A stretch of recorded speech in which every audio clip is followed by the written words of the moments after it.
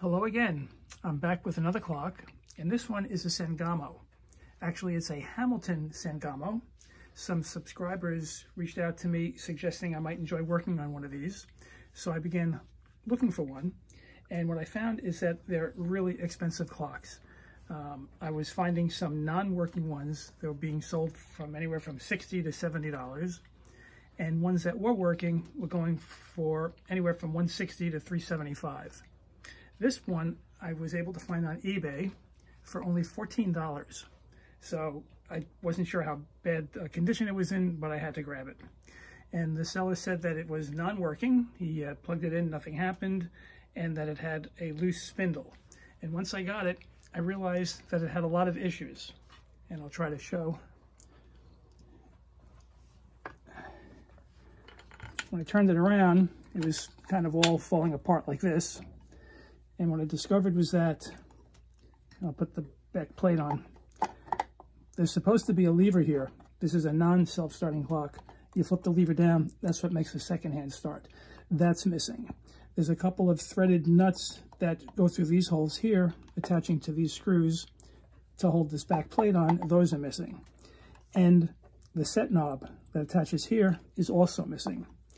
And what I realized when the guy spoke about loose spindles, he's talking about these.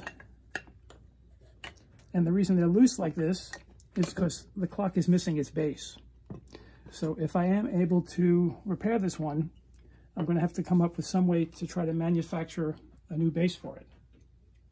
I tried to find some repair videos on Sangamo clocks and couldn't find any. The only thing I found was a repair video for a Sangamo electric meter. I did find one 17-second video showing a clock like this, and it was just showing how this second hand works. And apparently on these clocks, it's not a second hand, it's sort of a dial or a disc in the center here, and that rotates around, giving you the seconds. I looked up some of the history on Sangamo and found it to be quite interesting. I came across a website pretty much devoted to Sangamo clocks, and I'm going to put the link up on with this video so you can take a look at that. But briefly, in 1896, the Illinois Watch Company was formed. The owner was a fellow named Jacob Bunn, along with his son. And an electrical engineer who was looking to build electric meters approached them and asked would they be interested in doing this. The owner passed on the idea, but he gave it to his son, who liked it and agreed to do it. So that is when the Sangamo Electric Company was founded. That was in 1899. Apparently, they used the same facilities to build the electric meters that they were using to make their watches. An induction motor was designed for the meters, and an engineer realized that this could also be used to wind the mainspring in a clock. And they began producing clocks in 1926. Because current was unreliable in the 20s, the motor was used to wind a mainspring that would run for 24 hours. So if power was out for a while, the clock would still keep good time. And when the power came back on, it would rewind the mainspring. They advertised it as an electrically wound clock. In 1928, the Hamilton Watch Company bought the Illinois Watch Company, and they joined forces together in producing clocks and became the Hamilton Sangamo Corporation. In 1931, a company called GTI bought the Hamilton Sangamo Corporation. This company owned Big Ben and Seth Thomas, and this is the reason why you can find Sangamo motors in Seth Thomas clocks. Because of these different companies, you can tell how old your clock is depending on the name on the back plate. If they were made from 1926 to 29, it'll say Sangamo clock. If they were made from 29 to 31, it'll say Hamilton Sangamo. And if they read the Sangamo electric clock or just the Sangamo clock, those were made after 1931. The plate on the back of this one reads Hamilton Sangamo, which means it was made from sometime from 29 to 31. All of this is interesting, but unless I'm able to come up with a start lever to reattach here, there's no way I'm going to be able to repair this clock. So what I started to do was see if I could find another Sangamo clock. And I was fortunate enough to come up with this one. Another one from eBay. This one was all of $18. And what I was happy to see is that This has a start lever and it has a set knob. What's interesting with this is the power cord seems to have a plug that attaches here. That's missing. I have to figure out a way to make a plug or get parts to fit it or somehow in order to try to get this one to see if it's running at all. The plate on the back of this one reads the Sangamo clock. So this one was made after 1931. So what I plan to do is I'm going to start with the first clock. I'll get this set up on my workbench, open it up, take it apart, remove the start lever from this clock and see if this one is even running, and then try to, if not, then try to figure out some other way to come up with getting it to work. So let me get set up for all of that. First, let me remove the clock from the case here.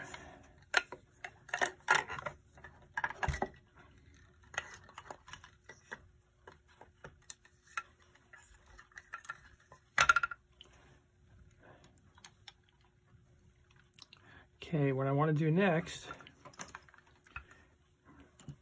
is remove the start lever from the other clock and put it onto here. So to do that, I have to undo these couple of screws, which will get the back plate off. Let me work on that.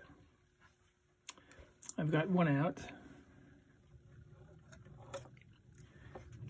And before the plate comes off, I have to remove the set knob. And this one is held on by a very small screw.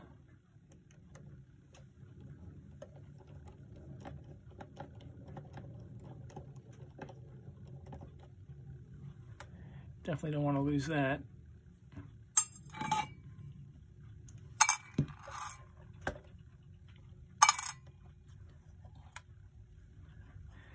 And pretty much we're looking at the same motor mechanism, everything here, I imagine. And this start lever is held on by a small screw here. Let me undo that.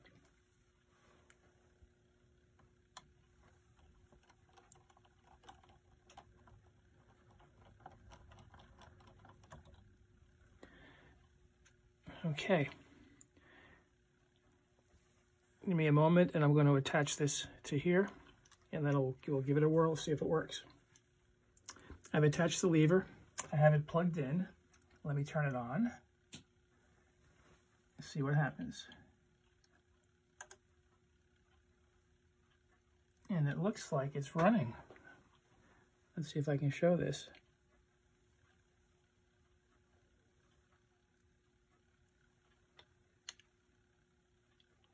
And there's the second hand disc revolving. How about that? It works. So my plan now is going to be,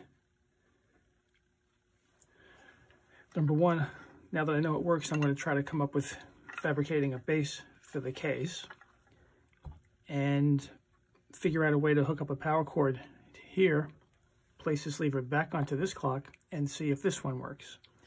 So let me get to work on all of that, and once I know what order I'm going to work it, I will come back. Okay, I took the start lever from this clock and I placed it onto this one.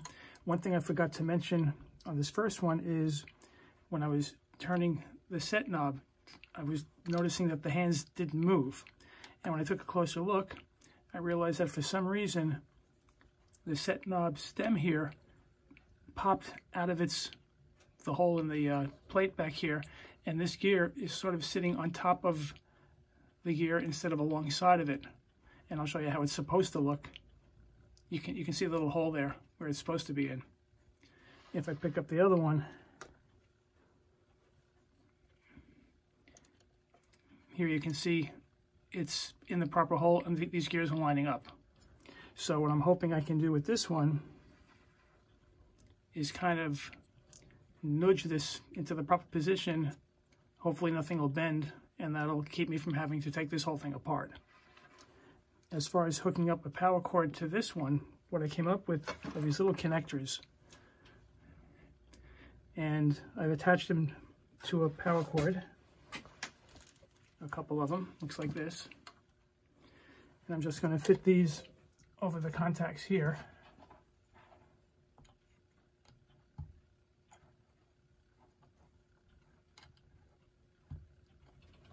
And I'll plug it in.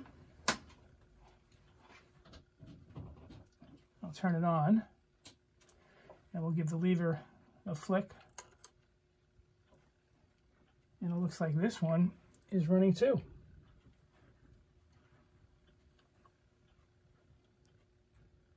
So how about that? Both of these clocks are working. That's rather impressive. I'm going to have to come up with a more suitable way to connect this, because this is kind of what I would call a jury rig. I may be able to, let me shut this off. I may be able to come up with a similar connector. I have a Seth Thomas chime clock that I couldn't repair, and it had a Sangamo motor in it with one of these. And I think I can take that part, which just had a couple of screws here, that I can wrap the wire around, and it's sort of like this. It'll end up looking like this. Anyway, the next thing I'm going to work on will be to try to replace this connector here. I came up with a replacement part for the connector here. It's from the clock I couldn't fix. And this just has a couple of screws that I can wrap the wire around. So let me see if I can remove this and see what's underneath it.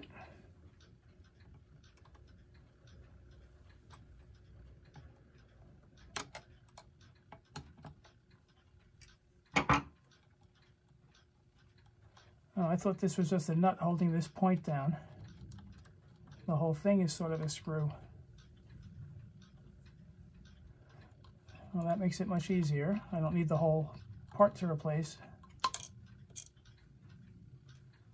Just these two screws.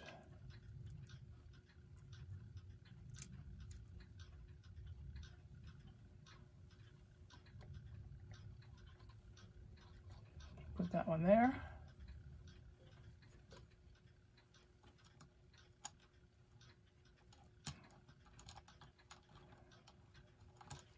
Now I can just attach a power cord to those.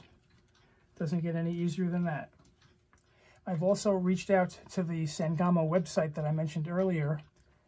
They also sell parts, and I've requested information on how I can order a start lever, as well as a set knob and the screw for the start lever as well. What I want to work on next is to see if I can pop this set knob stem back into the hole. That might take a little bit of doing for me, so I'll play with it on my own, and once I think I have it, I'll come back. Okay, I'm happy to say that I was able to maneuver the whole stem here back into the hole. It now turns properly.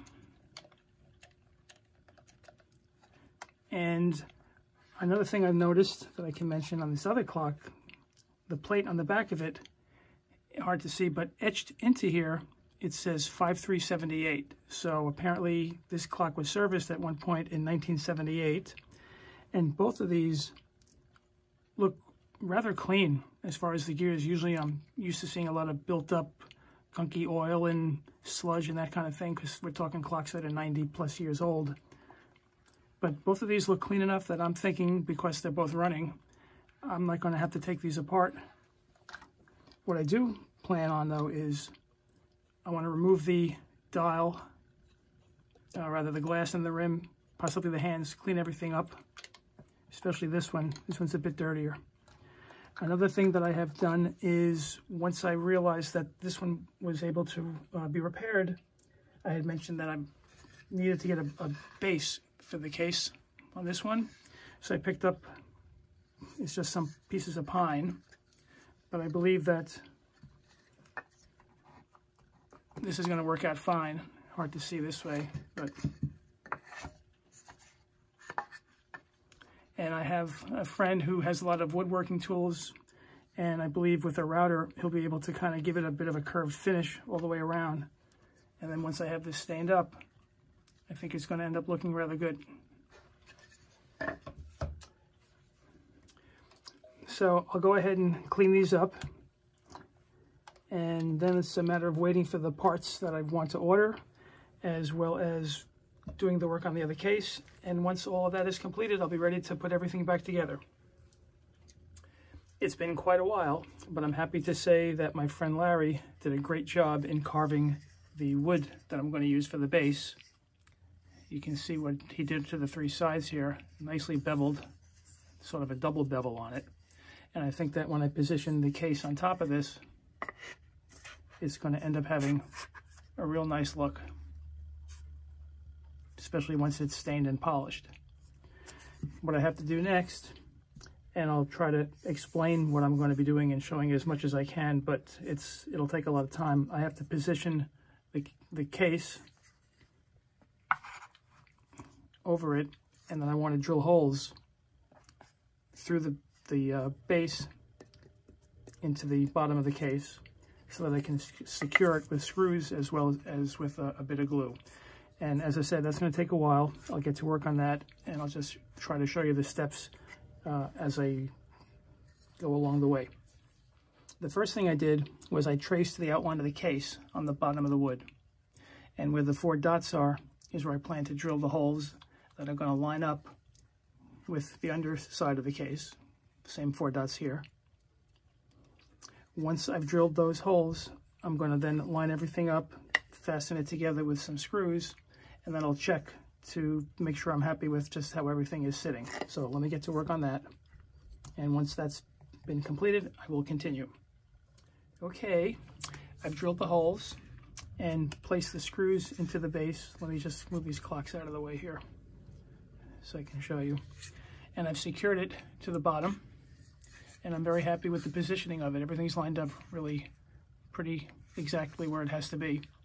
What I'm going to do next, 2 things. One is remove the screws and then drill a countersink hole, which will allow these screws to be flush with the wood so that they won't be elevated.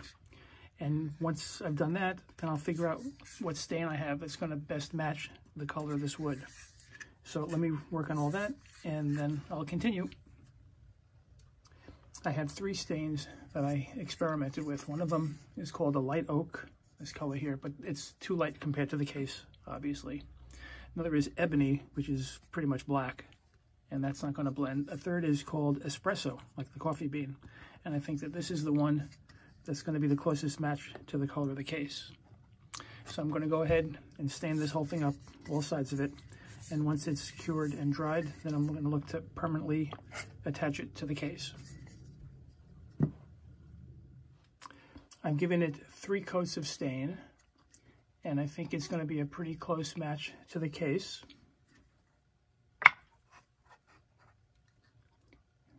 Not 100%, but I think it's going to look good. What I want to do next is go over this with my Howard's Feed and Wax so I can give it a bit of a shine. I've already gone over the case with my Restorer finish as well as the wax polish, and that's taken out a lot of the scuffs and scratches that were in here. So I'll get this waxed up, and then I'll attach it, and then I'll continue.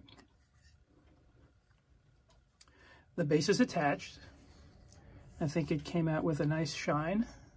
The color isn't 100% of a match, but I think the contrast gives it a pretty good look. Let me move this out of the way here. And what I want to do next is put the spindles back into place. One will go here and here. And I just need to use a little bit of wood glue to secure these. Once this is done, then I'll go back to what I said I was going to do with the clock, which is remove the rim, take off the hands, and try to clean everything up in here as best I can. So once these are glued into position, I'll start working again on this. Okay, the spindles are in. I can put this aside for now. And the way this comes apart, there are some notches here. This just sort of rotates off. And let's see how easy it is to unscrew this.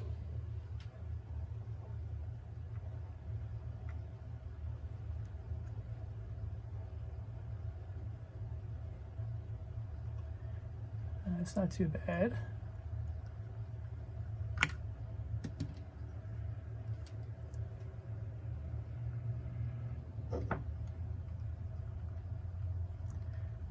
It looks like there's a lot of dirt under these hands. Okay, I have a screw and a little washer here.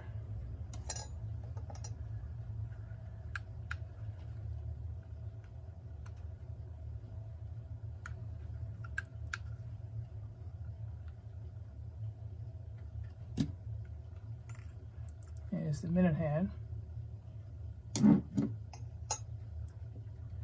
And let's see about protecting this. I should have a piece of cardboard here somewhere.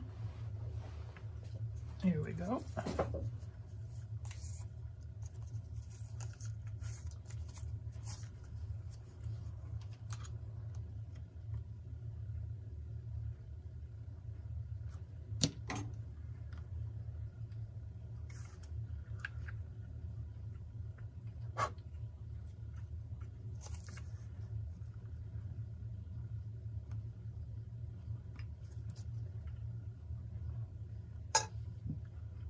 And let's see how the dial comes off of here.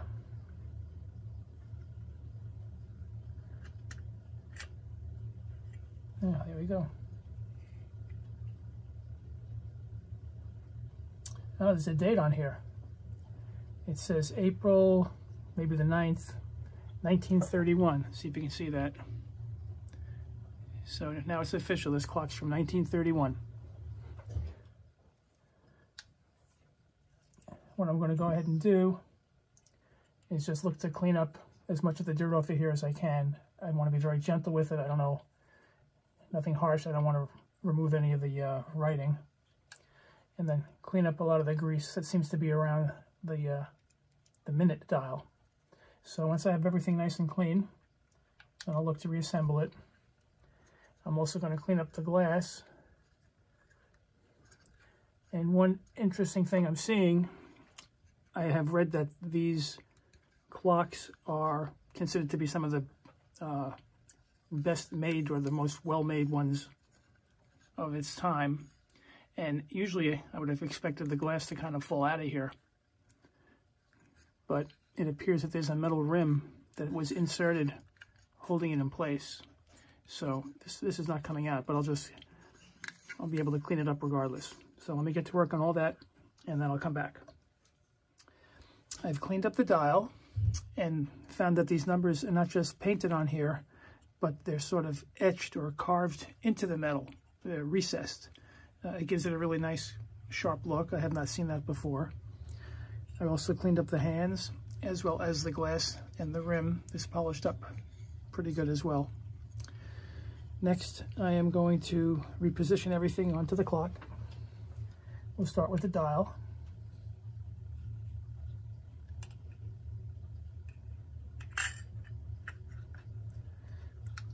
And then the minute hand, which only seats one way. And once it's on, you want to turn it to the 12.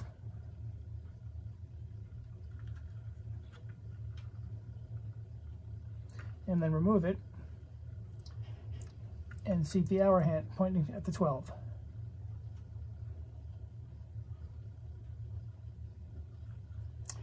Then you can put the minute hand back on.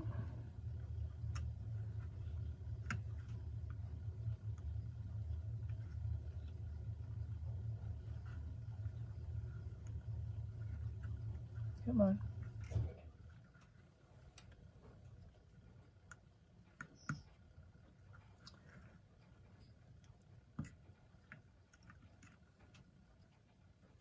Then we have the washer.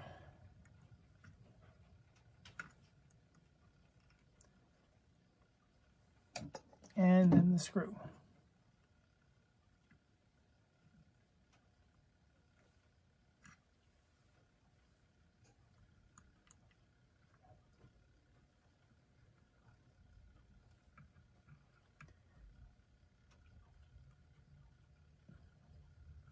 And that can be a little tricky.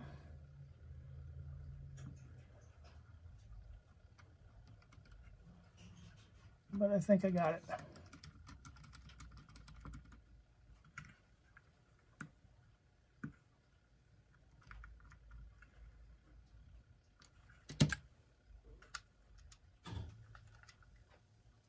Okay. Next, we'll slide the glass rim back in place.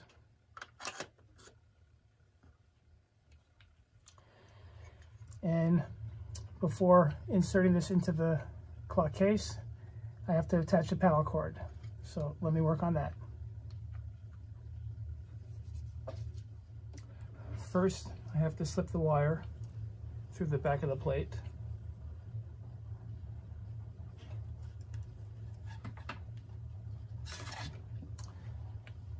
And then through the back of the case.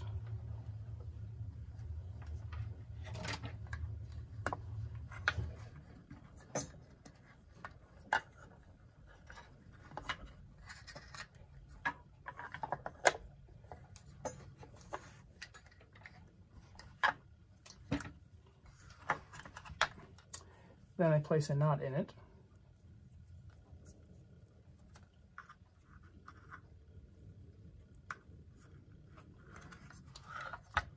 And now I'm going to connect the wire to the back of the screws over here.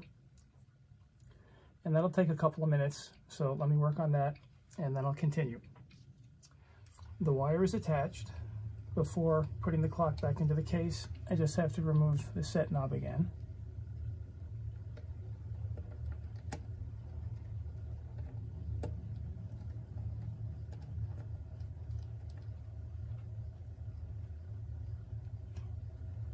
Okay.